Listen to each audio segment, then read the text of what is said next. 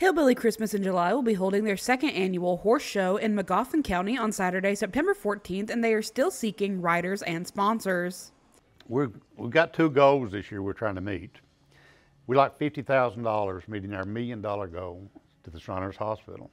And also this year we would like to purchase an SUV and give it to Oleka Temple for transportation for the kids in the Floyd and surrounding counties for the transportation. So we're trying to make some money this year. Do you worry about having enough money to last throughout retirement? Give Reed Potter at Raymond James a call.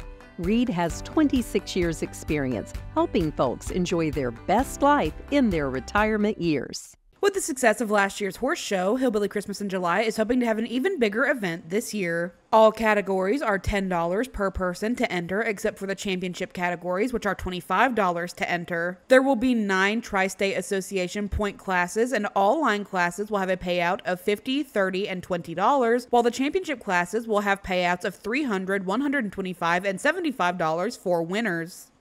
We encourage people to come out and have fun with us. Of course, we're going to have food at concessions, and you can look at me and tell that we have good food. So I'd like for you to come out to Sayresville and Magoffin County Park for a horse show and support Hillbilly Christmas in July and what we do for the kids. Admission for the horse show will be $5 for adults and free for children 12 and under. The horse show will begin at 6 p.m. on Saturday, September 14th at the Magoffin County Horse Park. For sponsorship opportunities, you can call 606-226-0726. For Mountaintop News, I'm Kelsey Fidel.